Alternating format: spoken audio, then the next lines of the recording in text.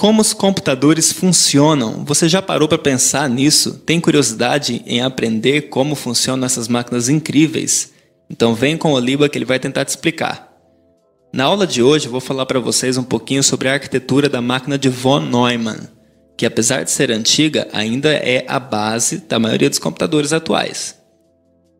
A máquina de von Neumann foi proposta por John von Neumann na década de 1940. Nessa época, a gente ainda estava falando da primeira geração de computadores, que eram os computadores que tinham como característica utilizarem as válvulas que serviam para transportar o elétron num único sentido.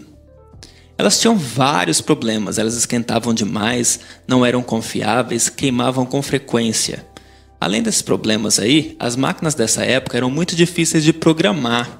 Se vocês tiverem a oportunidade de assistir ao filme do Alan Turing, chamado O Jogo da Imitação, vocês vão ver da dificuldade de programar as máquinas dessa época, porque eles tinham que ficar plugando e desplugando uma série de cabos para fazê-las funcionar. John von Neumann propôs uma máquina que funcionaria de uma forma mais simples. O conceito principal da máquina de von Neumann é o conceito de programa armazenado. O que significa isso? Ele propôs uma máquina em que tanto os dados quanto as instruções e os programas estariam no mesmo lugar, que é a memória principal, hoje a nossa memória RAM. Essa é a principal característica dessa máquina de von Neumann, mas essa máquina era composta de vários outros componentes. O primeiro componente dessa arquitetura é composto dos dispositivos de entrada. Então aqui a gente está falando dos dispositivos que permitem entrada de dados. O que significa entrada de dados? Significa que eu vou mandar uma informação para dentro do meu computador. Eu vou dar uma ordem ao meu computador por meio desses dispositivos.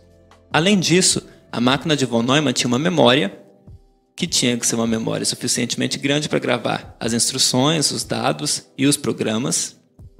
Uma unidade de controle que ia orquestrar a execução dessas instruções que estavam na memória. Uma unidade lógica e aritmética, que a gente abrevia por ULA, que serve para fazer cálculos matemáticos básicos de soma, subtração, divisão e multiplicação, além de operações lógicas muito complexas por meio de circuitos combinacionais, sequenciais. Então ela consegue fazer várias comparações, por exemplo. E dispositivos de saída para retornarem o resultado da requisição do usuário. Ao conjunto da unidade de controle e a unidade de lógica e aritmética, a ULA, a gente dá um nome de processador, que é o cérebro dessa máquina de von Neumann. Vamos olhar mais atentamente para cada um desses componentes. Dispositivos de entrada. Como eu disse, a entrada de dados se refere à ação de mandar o computador executar alguma coisa. Nos dispositivos atuais, os dispositivos de entrada mais comuns que a gente tem são o teclado e o mouse. Por meio deles a gente consegue enviar comandos para o nosso computador. O conceito de memória é o mesmo que a gente tem nos computadores de hoje. Então ela serve para armazenar os dados. Pode ser um armazenamento temporário ou um armazenamento definitivo.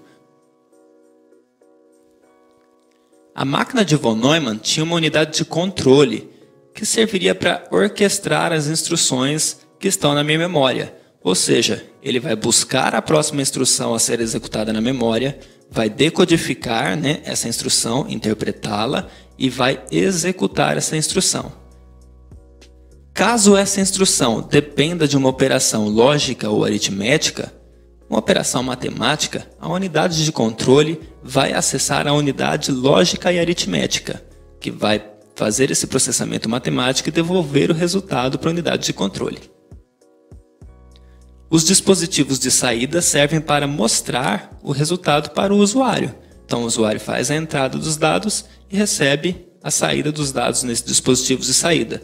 Os dispositivos de saída comuns que a gente tem são o monitor, a impressora, a caixa de som, dentre outros. Notem que há dispositivos que podem ser tanto de entrada como de saída. Dispositivos de impressoras multifuncionais, por exemplo, são dispositivos de entrada e de saída simultaneamente, porque a gente consegue, por exemplo, escanear um documento, digitalizar esse documento para que ele fique armazenado no computador e a gente também consegue imprimir um documento que veio do computador. Muito bem, já vimos então os dispositivos da máquina de von Neumann, só falta então ver como que funciona o fluxo dos dados.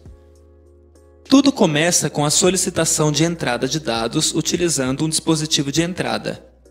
Essa solicitação vira uma instrução na nossa memória.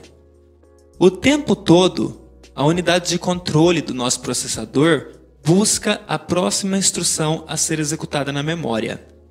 Então a unidade de controle vai até a memória, busca essa instrução, a memória retorna para ele a instrução a ser executada e a unidade de controle agora tem que decodificar e executar essa instrução.